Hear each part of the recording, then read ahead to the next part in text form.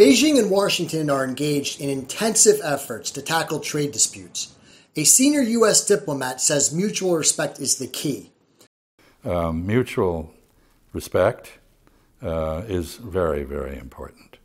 I think we have learned that mutual respect is the key to a productive relationship, and that turning our backs on each other or trying to isolate each other damages both of us. I think there are a number of lessons.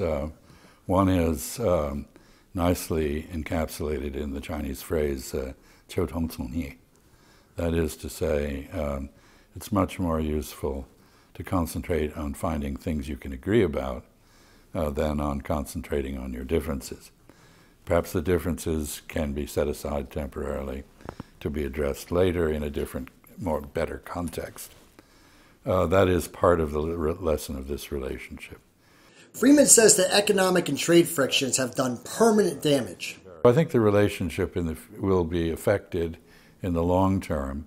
There will be a greater wariness on both sides, and that will place limits on the potential. That I think is too bad, because actually the two economies are very compatible and complementary.